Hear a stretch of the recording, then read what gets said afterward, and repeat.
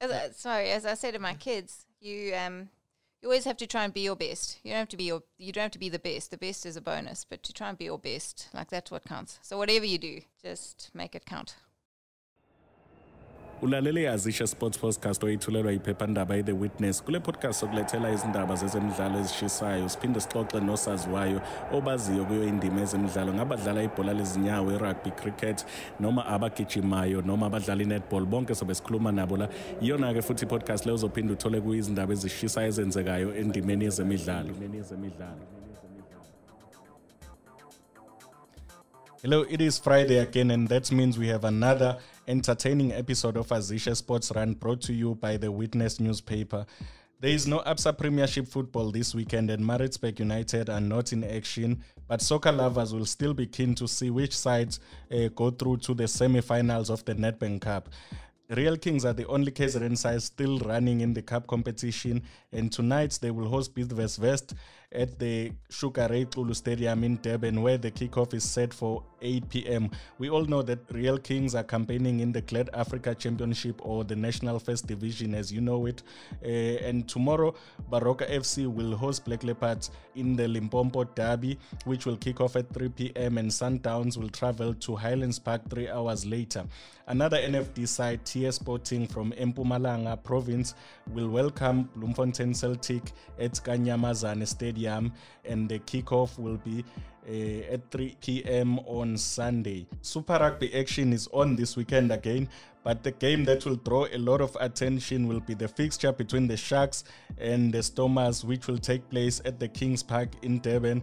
That is a South African derby and a top-of-the-table clash. Sharks coach Sean Everett made no changes to his team that defeated the Jaguars last weekend and will be hoping to beat the Stormers, who are coming from a bye. In this episode number 5, the Witness Sports editor Ukal Peters had a sit-down with the Pietermaritzburg power couple and enduro athletes Martin and Jeannie Dreyer. They recently teamed up to win the 2020 Dusi Canoe Marathon Mixed K2 Race Edition. Please take a moment to enjoy this interview and hear what they will be up to in the near future. Welcome to this latest edition of the Witness Sports Podcast.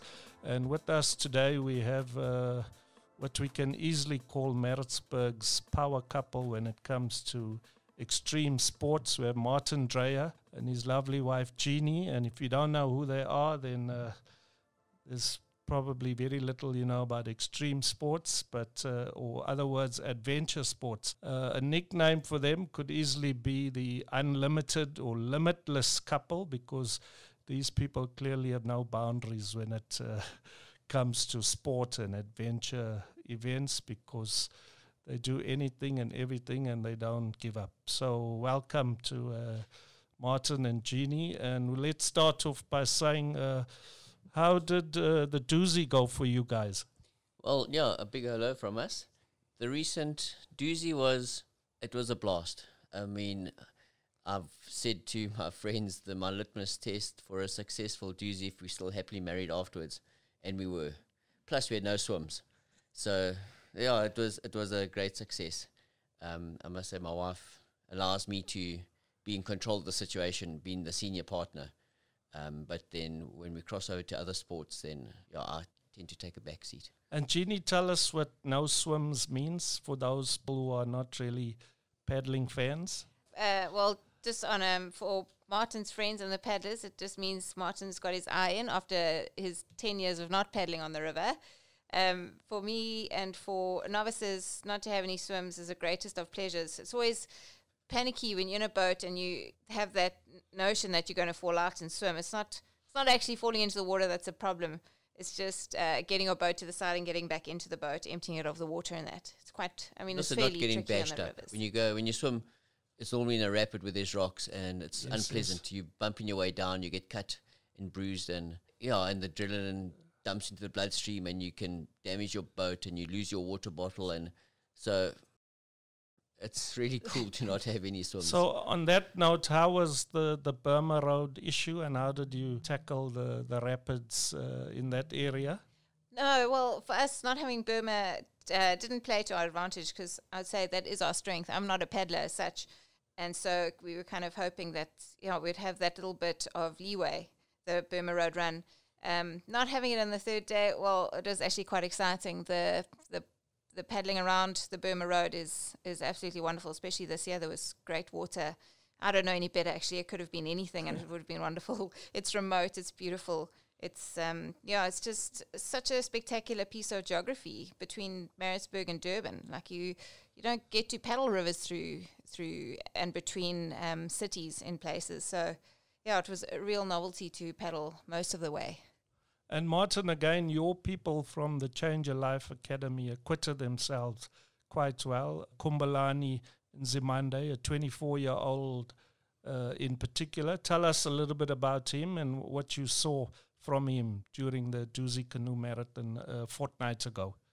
Yeah, Kumbalani is he's an exceptional talent, and he's a rural youngster that comes from a pretty impoverished background.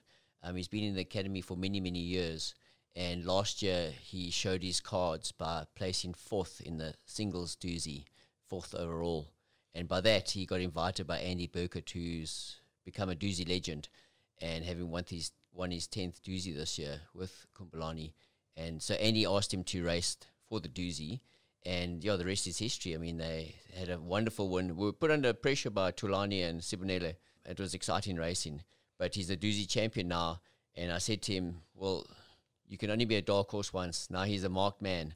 Going into the next Dusi, he's going to be watched closely, but it's going to set him up for life, so to speak, in that from now the road is paved for him to make it his own. He's a great lighty, a great individual, and I think his future is bright. So you obviously foresee him going higher than 4th in next year's K1. I think, yes. I mean, he's learned so much from Andy Burkett, and he's instilled on him all his sort of blueprint to win. Okay. And because they were 50% each in that boat that won the Dusi, you can't be 60-40 in a K2 because you got to pull your own weight. And Andy has plans to paddle further with Kumbalani, which is phenomenal because he's a world champion flatwater marathon paddler. And now to have that platform opened up to him, the sky's the limit. So Andy obviously is Mr. Dusi at the moment, but if you take the Dusi Canoe Marathon, the full marathon over 3 days, as well as the non-stop Dusi, which I believe you two are going to do on Friday, then Mr. Dreyer has got quite a record of winning in both, unlike many other paddlers. So tell us about the strength required to do that, and then Jeannie, if you will, I mean, is this man crazy? Is this man crazy? I'll have to give it to Mart. He's a phenomenal athlete, and he always claims that he's not the best paddler, which shows that he's not a world marathon paddler. But combining the two, I would say, with his running and his paddling, and it shows in the Dusi and the non-stop, he's by far the best. Being non-stop and in one day, that's just up Mart's alley. I mean, more so than the 3-day Dusi, just because Mart knows how to grovel. And he's determined. And, I think it's a wonderful showcase of who Mart really is. I think, thanks for that, my honey. But the true Dusi king is, and we all will agree, is Grandpa Bellis. 15 wins and 47 consecutive Dusis, and only one of those out of the top 50. So he's the Dusi king. Andy Burkett is the Dusi legend. I mean, he's still young, and he could quite easily surpass Grandpa Bellis's record, so to speak. And he's just an all-round nice guy. It couldn't be to a better person to have that, the Dusi mantle getting passed, where greatness is going to come. As far as myself goes, I was a late starter. Started paddling when I was 29 only, and that's what Andy's just over that now, and he's got 10 wins. I mean, I started very late and then managed to get a few wins. And the non-stop, yes, I love it because it's got the endurance side, and it never seemed that difficult, but that was 10 years ago when I last raced it, and I was a lot younger. Now I'm plus 50, and I've got fragile cargo, although hardcore fragile cargo in the back. Fragile cargo meaning? So we're gonna go and have fun in this nonstop. Okay. And with the rain that's recently happened, I mean, we all smiles. But we can't be too broken when we cross that finish line. We haven't crossed it yet, but because the next day we fly down to go and ride the ABSA Cape Epic, which is the world's Tour de France of mountain biking, and it's equally tough. So yeah, it's not actually that difficult for us to do all this, in that it's a lifestyle. We maintain our fitness. We have a skill set to be able to do many things, and we don't put pressure on ourselves. The enjoyment factor has to be there. And so we're able to tick all the boxes. Jeannie, we understand you the boss when it comes to the bike, as opposed to the kayak or road running or whatever. So tell us, what's been your most memorable experience on the bike to date? And then secondly, what are you expecting at the Cape Epic this year? When you say most memorable, I'm sure my husband's saying, oh, it's got to be one that includes me. But I would have to say it is. 3 years ago, I said to Mark, geez, I'd love to hike up Killy. He had the experience in 2000, and it just gives you a picture into what it's like on a mountain.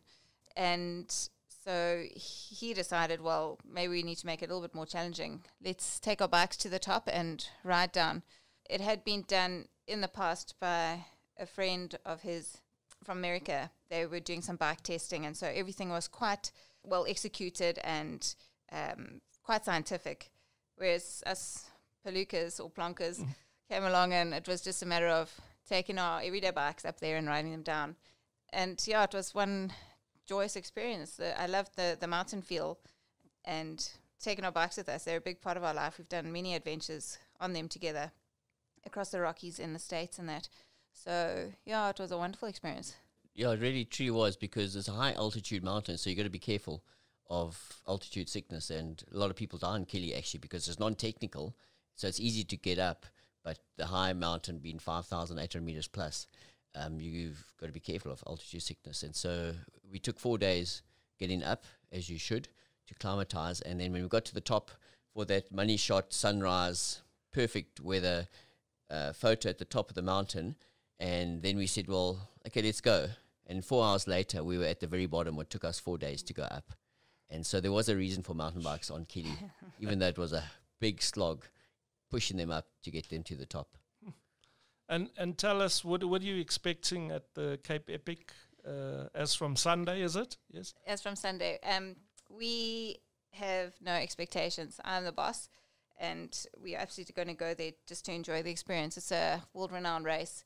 Generally the best mountain biking you can do. Not often you get to do it. And so, yeah, we're just going there to really enjoy the comforts of the race itself. Yeah, to smell the roses. And what about coronavirus, Martin? Are you not we're fortunately scared of that? Or what have the organizers said to you entrants so far? So far, I mean, we haven't heard that the race isn't going to happen. It's this coronavirus is sort of happening as we speak, in terms of, like we just heard today, the numbers almost doubled. So it's all new. The Epic's still in quite a few more days. So we're not unsure about what's going to happen then, but we have plans to go down, and we're very fortunate with our sponsorship for the race from Team Land Rover that we're going to be treated really well with the other celebrities who are in Team Land Rover, like Gary Kirsten and Carl Brown, the Blitzbokke ex-captain, and Gary being a hugely successful Proteas cricketer. We stay in B&Bs, we have massages, we have bike mechanics, and we're going to get treated, we're going to get pampered. So it's almost like a holiday for us. Riding the bike, what a treat. And I say we have no expectations because it hasn't been our focus, but we don't want to miss it for the world. As far as the coronavirus, well, we'll take it as it comes. Supposedly if you're a healthy individual, that you have nothing to fear, but that's all hearsay. And Jeannie, we heard that you went all around Mauritius and Rodriguez Island last year, unsupported, as part of your training for Dusi. Tell us a bit about that as well, and that you had the children with you as well. Sure, nice to hear that that's a kind of training we get to do before an event. I didn't realize it was a training camp. But yeah, that's high expectations for the next event we have to train for. But we had a wonderful time. We had entered a team to go and do the adventure race in Rodrigues.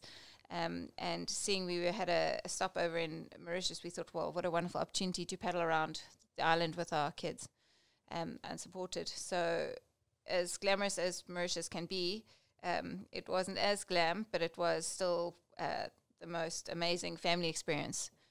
Just the quality time together, the basicness of it, you suddenly realize you need very little to survive. And yeah, it was a magical 12 days of negotiating the island. Very safe environment within the reef. Yeah, and we had an absolutely spectacular time. How did you keep the children safe? If you don't mind me asking. The children, They got weird life jackets. It's a safe environment, as Jeannie said. The temperature doesn't vary from 23 to 27 degrees, and you're on these remote beaches. 3 nights we slept on islands off the mainland, and the children, well, they're entertained by just all the sea life. Like when you paddling along and there's a reef, and jump off, snorkel, get to the beaches. We did our CSI community work, so to speak, walking around the island collecting plastic. So yeah, the kids are just entertained because it's just the outdoors, and there was just situations happening, like suddenly dolphins would pop up next to us, or you're on the beach and there's a calamari, a big squid that's just washed up but it's still alive, and it's changing color with all the dots flashing, and like you pick it up, and the bird life. Just you at one with nature. Sounds like it was a real experience. Yeah, just the basics. Like we used one pot to cook pasta in. We threw tuna in, pesto. We all ate from the same pot. It was kept very basic because everything's on your kayak and you need to be self-sufficient. It was a remarkable experience. And Martin, in this day and age of technology, tell us a bit about the expenses involved in kayaking today versus mountain biking. Yeah, at kayaking, we've loved our 2 weeks, 2 months, 3 months of working up towards the Dusi Canoe Marathon with the paddle running training.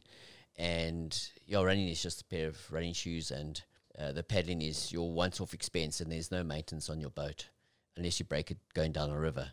Biking is a lot more expensive. There's working, moving parts in the bike that need constant maintenance.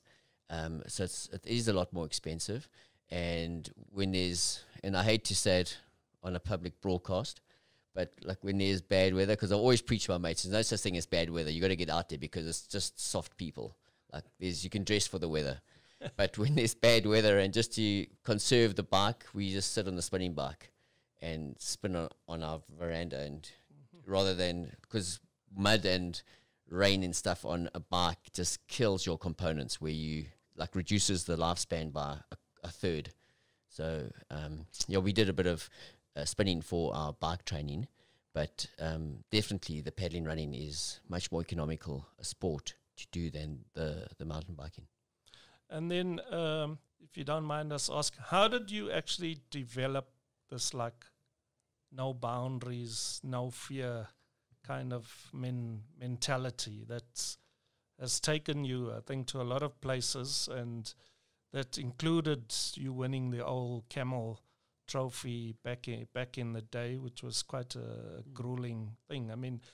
Were your parents kind of influential in that respect, or did you just one day say, I think I'll just go and conquer the world? No, well, my parents, there must have been some input there with some genes, I'm sure. Whether they were switched on or off yet when I was born, I'm not sure. But they were there. But I really think my tenacity for being able to suffer, so to speak, or just take on challenges was my experience when I left South Africa in the early 90s, when you had to do your army. Your national service was compulsory as a young white man. And I left the country to avoid that and ended up on the west coast of Canada. And I worked on a commercial fishing boat.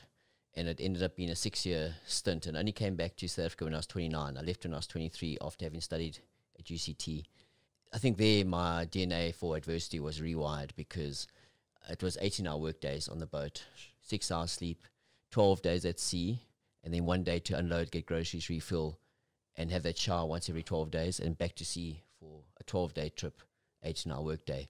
And you had 3 months off a year, but you did that for 9 months. And so I think that's where I learned about adversity and being able to conquer one's own sort of challenges, because you had no choice. You're on this boat and you had to perform a certain role. And so then coming back and racing the Dusi, and then when I was 29 and making adventure my life till I was 40, seemed quite normal, and always pushing myself seemed normal. And then meeting Jeannie towards my racing career, towards the end of it, when I won my last Dusi with Jelani and Banjwa in 2008, Jeannie had the same perspective and DNA in wanting to push herself, and not that she had to be rewired, but she hadn't experienced as much as I had in terms of my working life. And so she just slotted into the same ambitions that I had for adventure, and thus talking about doing 900 kilometers unsupported across the Rockies with our bikes, or up Kelly, or around Mauritius. Jeannie was able to just slot in so easily, because I think we the same thread from the same cloth in terms of her ability to endure adversity. And had you always known that you were going to partake in sports events and adventure events on your return to South Africa, or did it just happen like that when you got back from Canada? It so happened in that when I came back from Canada, I wanted to paddle, and my friends were paddling, and the Dusi was the big thing to do in South Africa. And I knew I had a strong running background. I ran provincially at school, 1,500 meters. So then coming back in April 98, Graham Papelis saw this youngster from overseas coming back, and being a Cape Townian, no one up here was going to help me with the Dusi. And he took me under his wing and gave me his blueprint to win the race. He was in his 50s, and he showed me what was necessary, the detail, attention to detail down the rapids, the portages, and the training, and what was required to win. And so when I came back from fishing from 92 to 98, I commercial fished for 9 months a year in Canada. In April 98, when I came back 6 months later, I won the Dusi in a K1 in 99, purely with Graham's input. And then from then on, I won it the next year in 2000. And then as a treat to myself, I had made some money from my fishing career. I sponsored myself and then started doing sport full time, and it blossomed into a career for the next 10 years until I was 40. And then having So what has happened to the BCom? I've learned one thing from our BCom, in that there's a part of your income that you can add, psychological income. Even though you don't actually get paid physically, you get paid money. If you're happy in what you do, you can add a lot of money to your bottom line. And so I learned from BCom that you can earn a lot if you're happy in your job psychologically. And then, then having met Jeannie at 40, well, it was time to slow down, because she put a little seed where she said, don't I want a family? And I was, no, I still got this overseas race, and I need to go here and do this and that. And she, but don't you? I said, yes, I do, but I still need to do this and that. And then, but you're 40 already, and the penny dropped, and we started our family almost immediately, not even having got married. Because it just seemed like the right thing to do.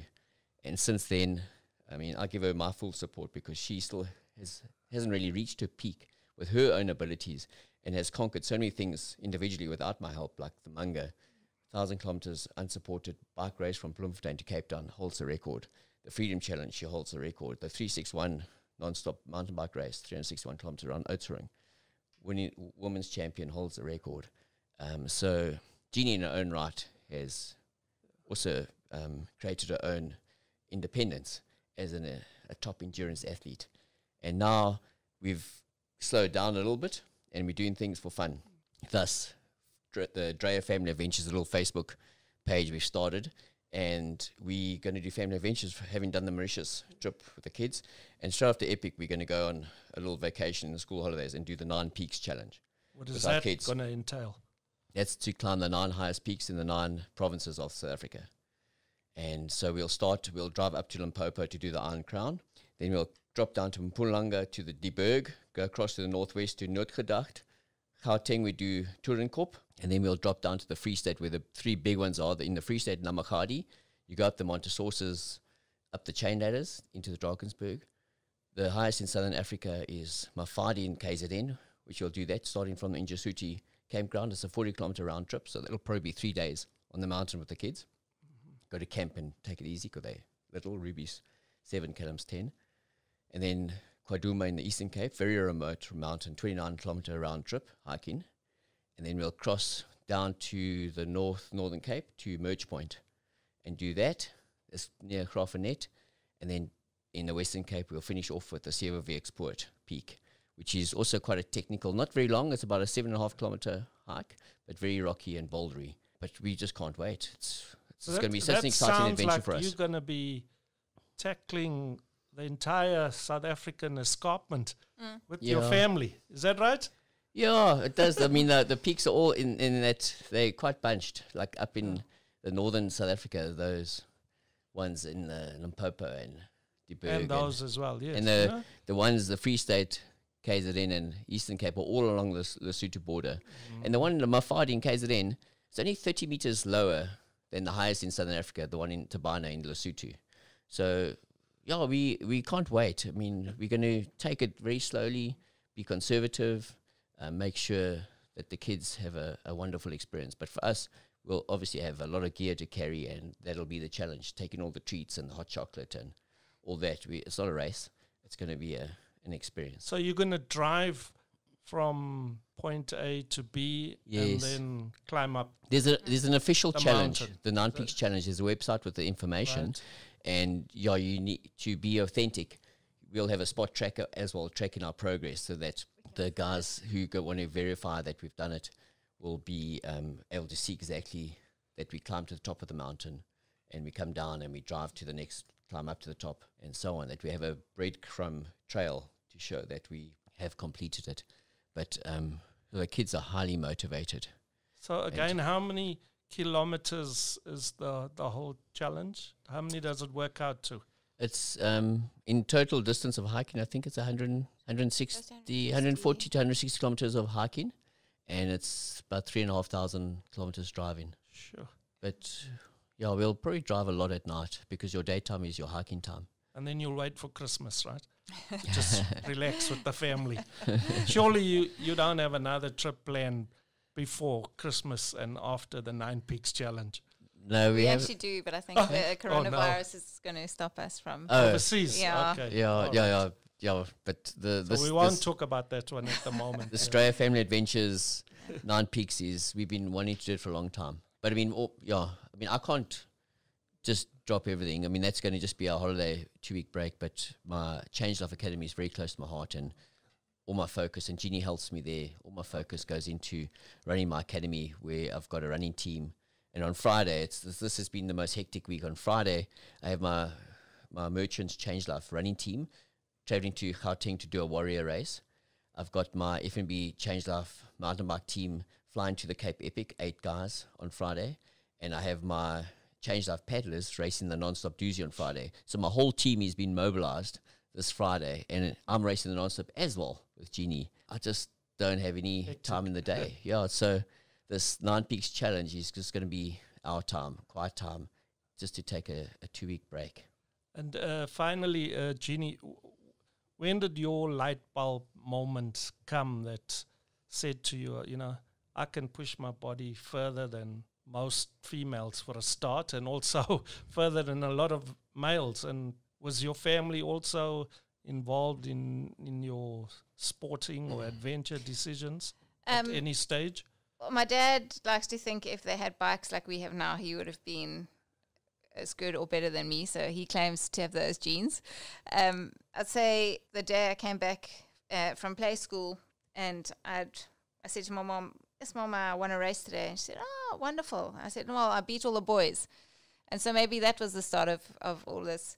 And thirdly, I think as well as I do with endurance events, there are a lot of unsung females out there that quietly get on with doing endurance events. As I saw on the Dusi, there are lots of girls taking it on, and it's grueling, it's hard, it's hard on the body.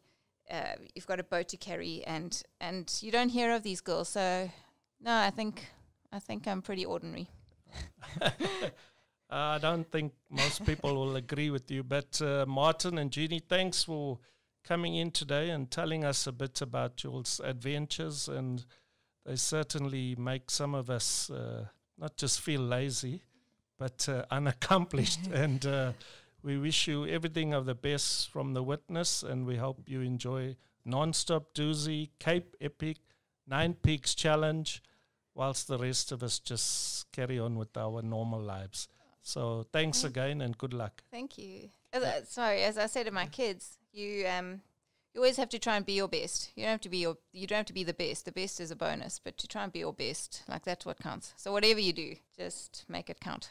Yeah, and thanks to the Natal Witness, because you guys give our local events like massive, colourful coverage. Yeah. And that helps a lot.